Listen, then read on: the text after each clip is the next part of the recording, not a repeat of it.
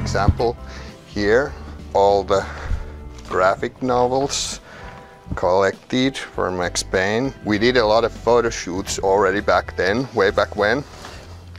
Frankie the Bat, Nicole Horn, characters from Max Payne. It was rather kind of small time, like let's do them, we just need the reference, we'll paint them over anyway kind of approach. And a lot of the people who, for example, Nicole Horn is actually real life mother of Sam Lake himself, so I don't know if there's anything psychological about it, making the bad guy to be your mother.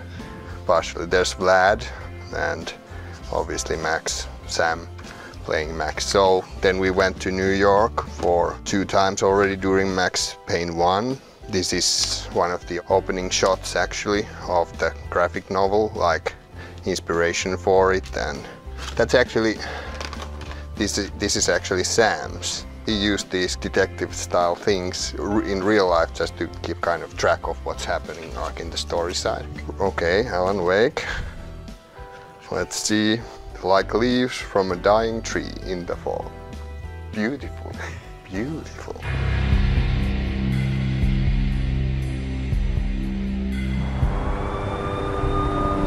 Tonight, the city's fight against the nightmare drug Valkyr took a turn for worse.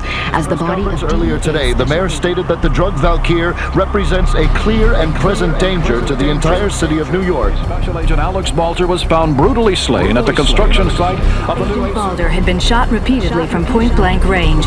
A suspect was seen leaving after the shots had been fired, and according to PD is currently in pursuit of Max Payne, a repeated felon believed to be armed and extremely dangerous.